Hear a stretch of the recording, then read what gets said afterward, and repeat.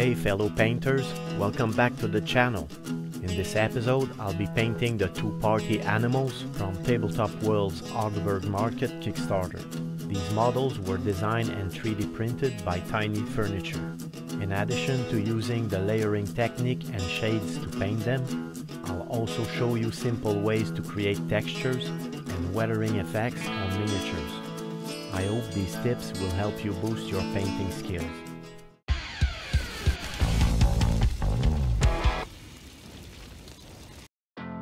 The models have already been cleaned and primed. As usual, I'm going to show you all the paint colors that I'll use. Feel free to share your thoughts or ask questions as we go along. Your input is valuable to me and I'd like to hear from you. I'd also like to take a moment to thank each of you who had subscribed to the channel. As I record this video, we've almost reached 400 subscribers. So thank you for fueling my creativity by showing your support.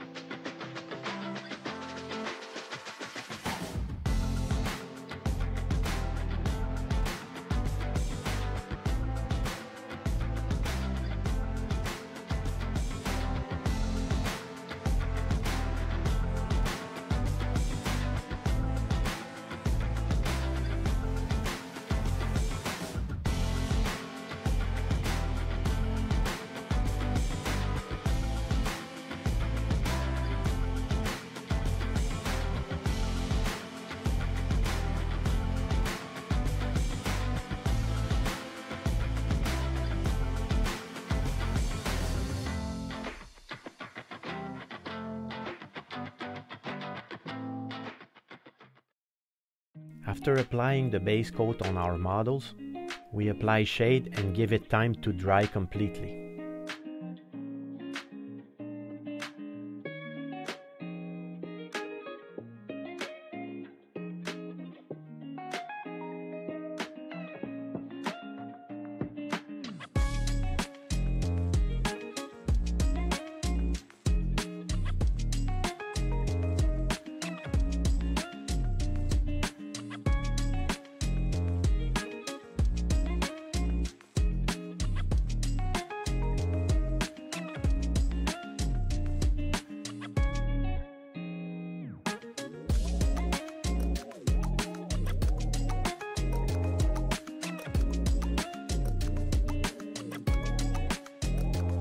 Now let's talk about how to give the clothes a realistic appearance.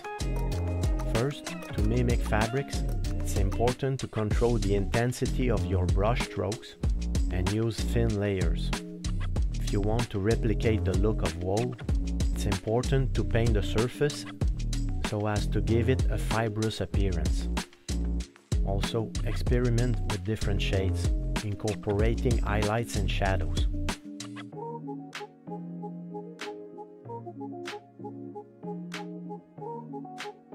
Take your time to build up those layers to achieve a subtle, textured look.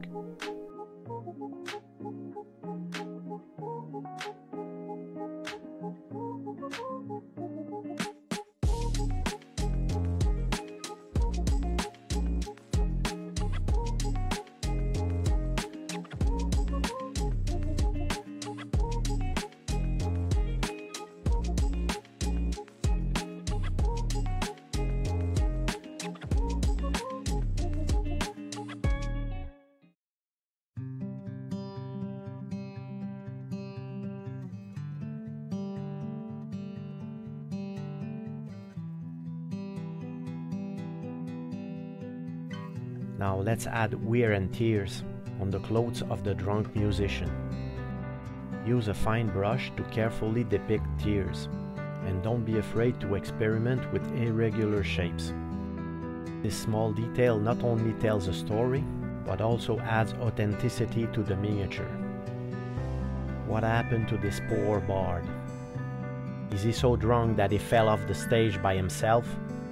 Or did he get into a fight because his skill left the audience unhappy?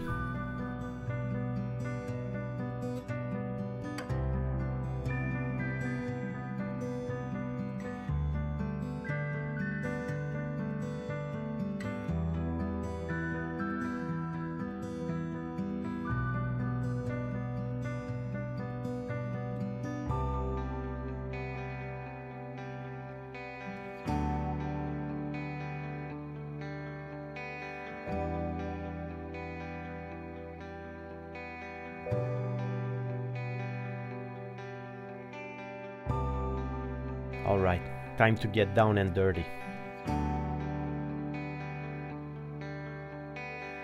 Mud stains and weathering effect can transform your miniatures.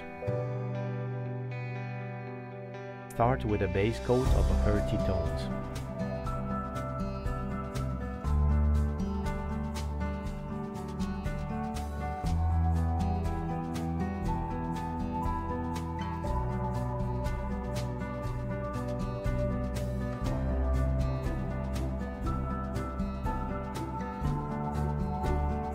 Then apply diluted brown and black strategically to simulate mud splatters.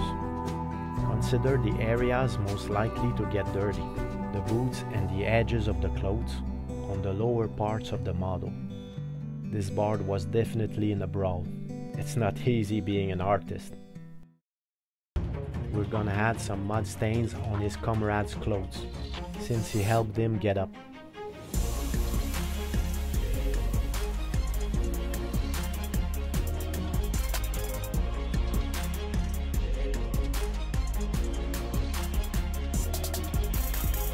Don't forget the final touches. Add small details like tiny highlights on torn edges or subtle reflections of wet mud.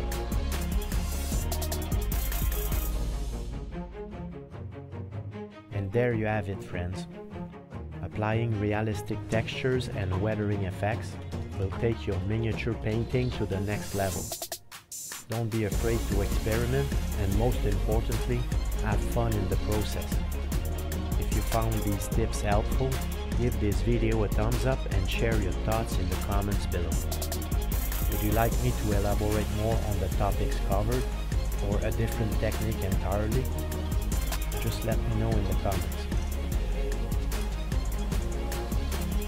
Thanks for joining me today. This first stall was a blast to paint. I can't wait to share the Healer stall painting session with you very soon.